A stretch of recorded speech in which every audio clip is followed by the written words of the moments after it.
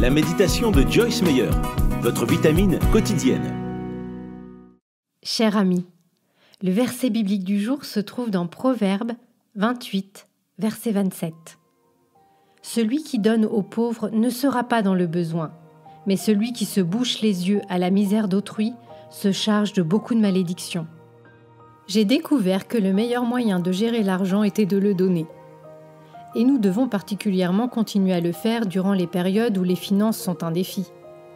C'est un facteur clé pour nous aider à maintenir un objectif biblique pour nos finances.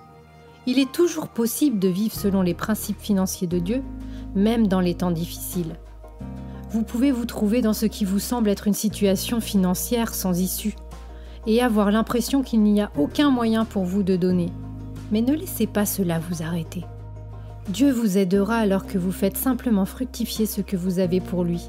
Luc 19, 17 nous dit que Dieu se réjouit lorsque nous sommes fidèles et dignes de confiance dans les petites choses.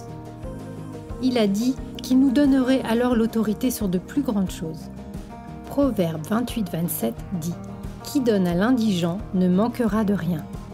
Plus nous obéissons à Dieu dans nos finances et plus nous donnons à des gens dans le besoin, même lorsque nous avons peu, plus Dieu nous bénira par la main d'autres personnes. C'est aussi simple que cela. Choisissez aujourd'hui d'être quelqu'un qui donne et vous ne manquerez de rien. Prions ensemble. Seigneur, je choisis aujourd'hui de te donner mes finances.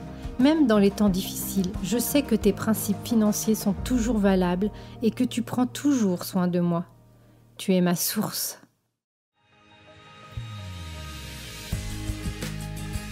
Merci beaucoup d'avoir écouté. Si vous souhaitez découvrir plus de ressources de Joyce, retrouvez-nous sur le site joycemeyer.fr.